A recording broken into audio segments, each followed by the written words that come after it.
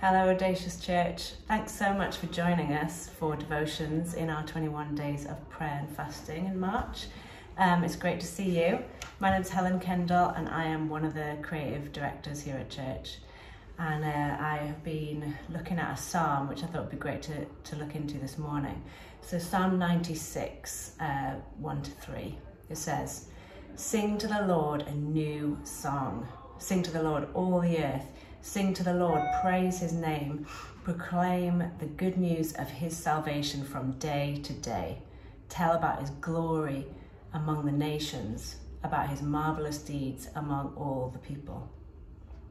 And I just think how exciting that we serve a God that says, you know, that he made a point of putting into the Bible, putting into his everlasting word, this phrase, sing to the Lord a new song.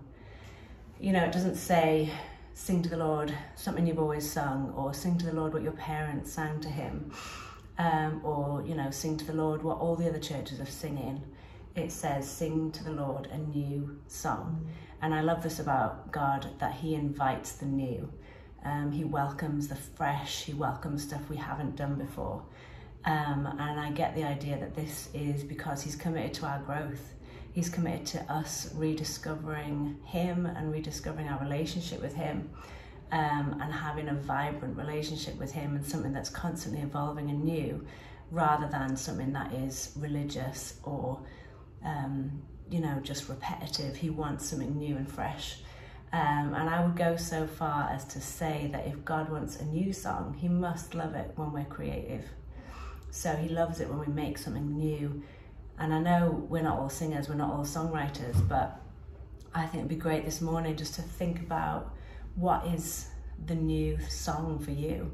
Because it might not be a song, but it might be a new business idea or a new approach to how you parent your children. Or, you know, for me in my work, it might be a new piece of creativity that we can put on stage or put on a video. But there's so many other ways that we can bring a new song to the Lord today. So I think take some time just to think about, in your set of circumstances, what is the new song, the new way you can praise him, the new way you can glorify him in your work, in your family, in your friendships. What is that for you today? And as you pray today, I would love you to join with us in praying for our growing team of creatives, you know, across all of our campuses. And particularly in Manchester Central, we've just seen a massive growth in our creative team, which is just awesome. But we'd love you to pray for us to have those new songs, you know, to find those new creative ideas or new technical ways of doing things. You know, we're constantly adding and evolving and growing as a church. So as a creative team, we constantly need to do the same. And that's like down to, you know, new songs, or also new creative ways we use software or equipment or whatever. So yeah, I would love it if you could pray for our creative team, that they can find new ways to praise the Lord and new ways to lead our church and beyond in praising and worshiping him.